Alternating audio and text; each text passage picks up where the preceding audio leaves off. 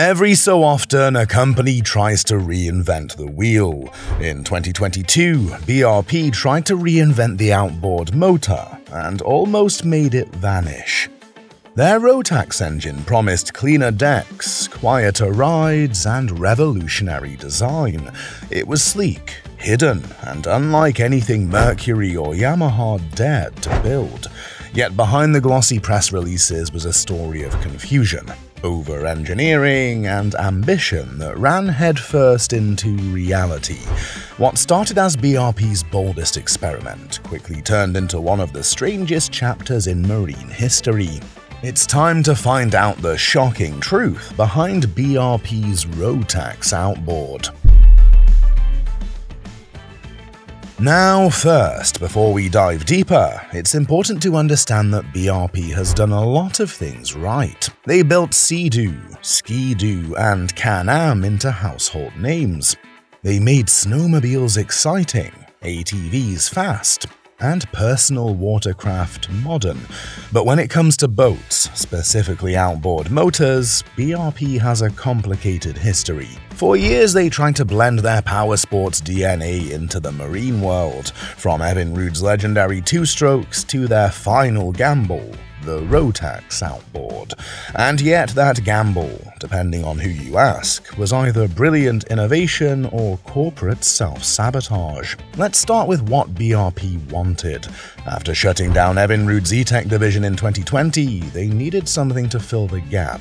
Dealers were angry, customers confused, and the company was left with decades of marine engineering suddenly going nowhere.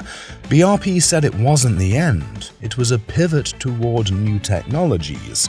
A classic way of saying, we're done with what wasn't working, and we're betting everything on what's next. That next became the Rotax Outboard. But this wasn't just another motor to hang off a transom, it was something completely different. The official name was Rotax S, and it was part of what BRP called Project Ghost. The goal was to reinvent what a boat engine could be: quieter, cleaner, hidden, and integrated. Instead of the usual tower of noise and oil dripping off the back of a pontoon, BRP wanted the powerhead buried under the deck. The result was a motor you barely saw, barely heard, and ideally barely had to touch. Rotax engineers turned the concept upside down. Literally. Instead of a vertical powerhead, they laid the engine horizontally and tucked it beneath the rear deck. The exhaust exited underwater. The gear case was short, and the cowling was sealed beneath a hatch. BRP called it stealth technology, not because it was invisible to radar, but because it was invisible to the eye. The real-world result was a clean transom with a huge flat swim platform. You could walk straight across the back of your boat unimpeded, as if there was no engine at all. It looked sleek, futuristic, and like something that should have been impossible 10 years ago. BRP said this was the future of marine design: integrated propulsion systems, where boats and engines weren't two separate things, but one unified product. It wasn't about selling engines anymore, it was about selling experiences. Now, before we dive into how it worked and why it failed, hit subscribe and keep watching, because the Rotax Outboard isn't just another engine story, it's a bold experiment that changed BRP forever. Under the hood, or rather under the deck, the Rotax S used a 1.9-litre 3-cylinder two-stroke engine with direct fuel injection. Sound familiar? It should. That's because it was, at its core, an Evinrude E-Tech G2 engine in disguise. BRP didn't kill two-strokes, they just rebranded them. This engine used the same principles Evinrude had built its reputation on: lightweight, torquey, efficient two-stroke combustion with electronic oil injection and no valve train. It produced versions between 115 and 150 horsepower, perfect for pontoons and runabouts. Compact low-profile design was actually brilliant for packaging. By laying it flat, BRP solved one of boating's most frustrating problems: deck space. Every inch reclaimed on a pontoon is a win, and the Rotax system gave back almost 2 feet of usable area thanks to what BRP called the max deck. The company also claimed it was 20% more fuel efficient than traditional outboards of similar power, and quieter by up to 40% at cruise. It was water-cooled, self-draining, and used a sealed exhaust path to minimize emissions. And in typical BRP fashion, they bragged that it needed no scheduled maintenance for the first 5 years or 500 hours. No oil changes, no gear lube drain, no spark plug replacements, just touchless reliability. In theory, it sounded like a revolution. In practice, it became another short-lived chapter in BRP's long story of almost there innovation. The Rotax S wasn't meant for every boat. BRP designed it specifically for their own new line of Manitou, Alumacraft, and Quintrex models, brands they owned. And that's where the problems began. Because this wasn't a motor you could bolt to anything, the hulls had to be re-engineered to fit the underdeck mounting and sealed compartments. That meant you couldn't just buy a Rotax Outboard and slap it onto your favorite pontoon or fishing boat. It was a system, not a product. For Manitou pontoons, the integration looked incredible. The transom was smooth and quiet. When you idled past the dock, people had to double-check to see if the boat was even running. Some owners said it felt more like an electric boat than a combustion engine. But outside of BRP's own brands, no one else could use it. Boat builders weren't about to redesign their hull molds for a single engine system, especially one that might not even last 5 years in the market. And dealers were hesitant to stock a motor that couldn't be serviced anywhere else. Essentially, BRP had built a brilliant solution, but for a problem only they could use. To understand why the Rotax Outboard didn't take off, you have to understand the marine industry's DNA. Boating is conservative. People trust what's proven. Mercury and Yamaha dominate because their engines can bolt onto anything, be serviced anywhere, and last forever. BRP went the other way.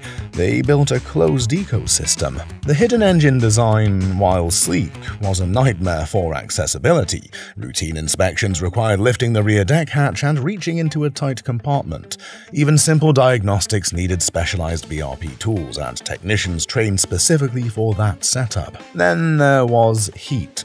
A typical outboard dissipates heat freely through its cowling. The Rotax S was enclosed, so it relied on additional ducting and ventilation systems. In high heat or high humidity conditions, that design made some owners nervous. It worked fine in testing, but skepticism spread faster than proof. And most importantly, timing killed it. The Rotax Outboard arrived right as the industry was pivoting toward electric propulsion. By 2022 to 2023, companies like Mercury were unveiling Avator electric outboards, while startups like Vision Marine were chasing high-voltage, zero-emissions systems. Against that backdrop, BRP's new two-stroke, no matter how efficient, looked like old news. The result? Limited adoption, cautious dealers, and quiet forums filled with wait-and-see comments. The Rotax Outboard didn't fail because it was bad. It failed because it arrived when the world had already moved on. The irony is that Rotax engines themselves are brilliant. Their reputation in snowmobiles, ATVs, ultralights, and personal watercraft is almost bulletproof. They're light, efficient, powerful, and practically indestructible when used in the right environment. Rotax engines power nearly every Ski-Doo snowmobile, every Sea-Doo watercraft, and most of the world's light sport aircraft. In these applications, they shine because they're compact, rev-happy, and integrated into vehicles designed specifically around them. And that's the key difference. Rotax thrives in controlled ecosystems. When BRP builds a Ski-Doo, the chassis, cooling, exhaust, and airflow are all engineered around that engine. It's not a bolt-on product, it's a purpose-built system. The Rotax Outboard tried to bring that same philosophy to boating, but boating doesn't work that way. The marine market values interchangeability and standardization. That's why Mercury can sell the same 150 Pro X to dozens of different hull makers worldwide. It's plug and play. Rotax was plug and pray. Now here's where the story gets almost poetic. The Rotax Outboard was supposed to be BRP's marine rebirth after Evinrude's death, but in a strange way it inherited Evinrude's ghost. When BRP shut down Evinrude, they didn't lose technology, they lost trust. The brand that pioneered two-stroke innovation had been abandoned overnight. Dealers were left with unsold inventory, customers worried about parts support. It created a cloud of uncertainty that hung over every new marine product BRP released after that. So when the Rotax S arrived, people asked, will this disappear too? And that hesitation was deadly. Boaters invest thousands into their propulsion systems. They want to know it'll still be supported a decade from now. BRP's track record, unfortunately, didn't inspire confidence. Even if the Rotax S was reliable, and by all accounts it actually was, the ghost of Evinrude made it hard to trust. Let's look at how it stacked up against rivals. A Yamaha F-150 4-stroke weighs around 480 pounds, produces 150 horsepower, and runs whisper quiet with decades of proven serviceability. The Rotax S150 offered similar horsepower at roughly 390 pounds, a clear advantage in weight.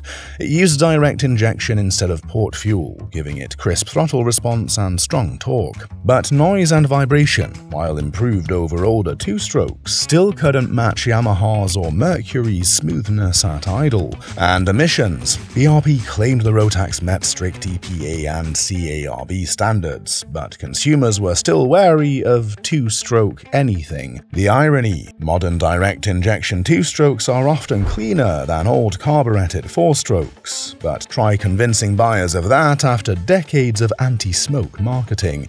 The performance numbers were solid, but image matters just as much as engineering, and Rotax never shook off its association with Evinrude's fall. Dealers described it as an engineering marvel that customers didn't quite understand. The integrated max deck pontoon sold well for looks, not for performance. People loved the extra deck space, the quiet idle, and the futuristic feel, but once they realized it was an internal mount two-stroke that only BRP could service, hesitation set in. Owners in online forums described it as a brilliant concept in the wrong market. Some praised the quiet operation and power, others complained about difficult access to filters, tight service spaces, and limited parts availability outside BRP's network. Ironically, most breakdowns weren't even engine failures, they were software or sensor faults. In typical BRP style, the technology was ahead of its time, but dependent on diagnostics that few shops could handle. BRP's official explanation was that the Rotax Outboard wasn't meant to compete with Mercury or Yamaha head-on. It was meant to redefine the boating experience, but redefining is risky when customers aren't asking for change. Mercury's approach has always been incremental innovation, slightly quieter, slightly faster, slightly lighter. BRP swung for the fences. They built something genuinely different. But they forgot that difference alone doesn't sell boats. When you walk into a marina, you see dozens of outboards lined up like soldiers. Boaters want what's proven. They want to know a replacement lower unit can be found anywhere in Florida, not just at a certified Rotax dealer in Quebec. And while BRP dreamed of modular marine propulsion, the world was busy electrifying. The industry conversation had already shifted toward battery range, not fuel tanks. So BRP found itself once again with great technology and no audience. As of 2025, BRP still lists the Rotax Outboard on its Manitou pontoon lineup, mostly as the Rotax S115 and 150 HP options. But availability is limited, and production numbers are low. You'll find more of them in showrooms than on the water. Rumors suggest BRP may use the same under-deck layout for future hybrid or electric systems, leveraging the compact footprint of the Rotax housing for battery integration. It would make sense. The platform is already sealed and space-efficient, and Rotax already builds electric and hybrid drivetrains for other applications. In other words, the Rotax Outboard might have been a test bed, a way for BRP to learn how to hide propulsion under the deck before replacing pistons with batteries. If that's true, then maybe the Rotax Outboard didn't fail. Maybe it just came too early. Also, before I forget, there's something almost ironic about BRP's journey. They built one of the world's most advanced two-stroke outboards, and then hid it. It's like making a Lamborghini and parking it under the floorboards. They took the loudest, flashiest piece of any boat, the engine, and said, let's make it invisible. It's pure BRP thinking. Rebellious, clever, and slightly impractical. The same company that made snowmobiles that can jump mountains thought boaters would want their engines to disappear. The concept wasn't bad. The execution wasn't bad. The timing was just spectacularly unlucky. The bigger truth here is that Rotax still has a future in water, just not as a hanging outboard. BRP's expertise lies in jet propulsion, not propeller shafts. Rotax engines power every sea-doo on Earth, and that's an ecosystem BRP fully controls: engine, hull, software, and service. If BRP decides to electrify sea-doo or Manitou pontoons fully, expect Rotax to be the beating heart of those systems, whether through a compact rotary electric hybrid or an integrated jet drive. The company even filed multiple patents in 2023 for under-deck electric propulsion layouts, suspiciously similar to the Rotax S design. So in a way, the Rotax Outboard wasn't a failure. It was a prototype for BRP's next chapter. But as a commercial product, it never got the chance to grow. The marine industry just wasn't ready for stealth outboards with no visible cowling and limited compatibility. The shocking truth behind BRP's Rotax Outboard is that it was never meant to be an outboard in the traditional sense.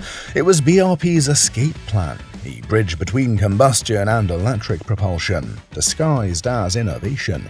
They couldn't compete with Mercury's dealer network or Yamaha's bulletproof four-strokes, so they tried to rewrite the rulebook. But rewriting the rules doesn't always work when everyone else is playing the same old game. Still, you can't fault them for trying, because in a world where every boat engine looks the same, BRP dared to build one that didn't.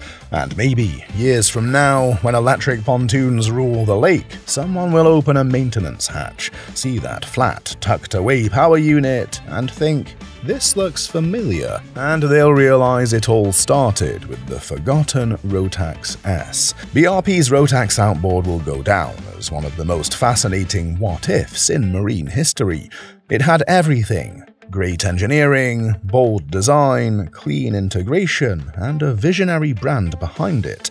But boating isn't just about ideas, it's about longevity, trust, and service. Rotax outboards were too ahead of their time, too confined to BRP's ecosystem, and too misunderstood by the market that needed them most.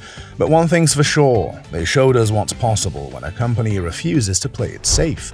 Sometimes innovation doesn't win the market, but it wins the story. So while BRP's Rotax Outboard may have vanished beneath the surface, its influence hasn't. It's the ghost in the deck, the silent engine that proved even the boldest designs can sink if the world isn't ready to float with them. And that's the shocking truth behind BRP's Rotax Outboard. If you love uncovering the wild stories behind forgotten engines and boating's strangest experiments, hit subscribe, drop a comment, and tell us, was BRP ahead of its time, or did they just outsmart themselves?